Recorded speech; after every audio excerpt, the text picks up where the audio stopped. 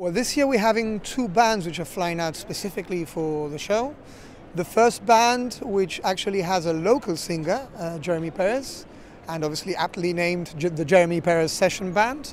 They will be kicking off the night celebrations, and they will be doing a repertoire, a tailor-made repertoire for the night of dance songs so people can dance away.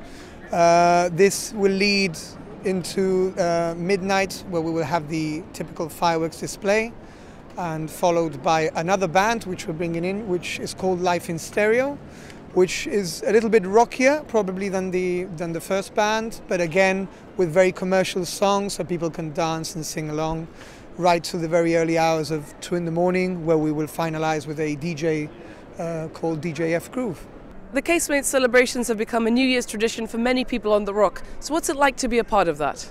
Well, actually, it's very nice. I've done it for a few years already, but yes, what Janito's like to say, the ambiente here is absolutely great, and people love coming down, and it really becomes a party. And I think the audience is the main party more than the acts themselves, and they actually get super involved and they sing along, and obviously the fireworks display is a big plus.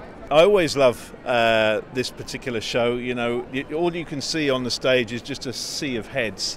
Come midnight and that countdown, the fireworks go off, great atmosphere, and we've got some great entertainment here with Jeremy here, his band, and Life in Stereo as well. Looking forward to hearing about them, because apparently the lead singer is a Bryan Adams type of sound-alike, so we're looking forward to that. But yeah, this one for me is one of the best shows to present, I think.